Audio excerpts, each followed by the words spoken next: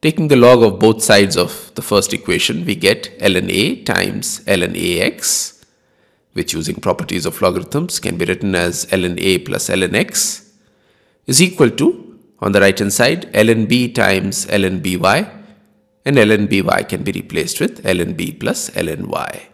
Let's call this equation 1.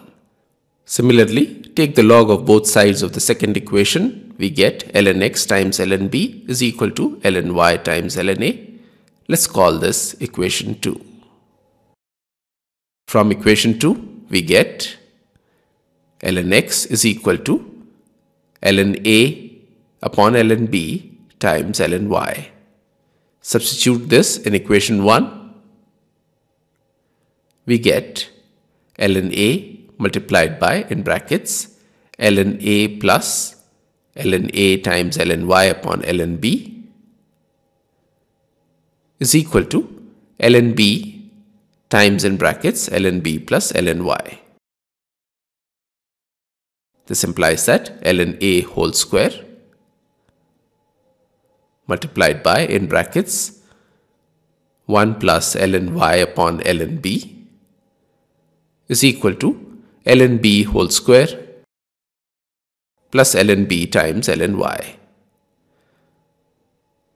Now collecting all terms involving ln y, we get ln y times, in brackets, ln a whole square upon ln b minus ln b is equal to ln b whole square minus ln a whole square. This implies that ln y times, in brackets, ln a whole square minus ln b whole square divided by ln b is equal to ln b whole square minus ln a whole square. Ln a whole square minus ln b whole square cancels across the left hand side and the right hand side, leaving us with minus 1 on the right hand side, and therefore ln y is equal to minus ln b, which is equal to ln of b raised to the power minus 1, which implies that y is equal to 1 upon b. Now ln x is equal to ln a upon ln b times ln y.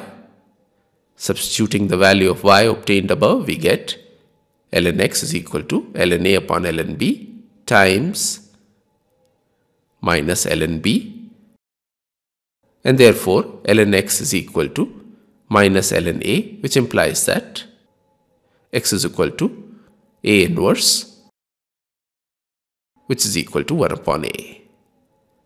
Therefore the solution of the given system of equations is x is equal to 1 upon a, y is equal to 1 upon b, and this is the required answer.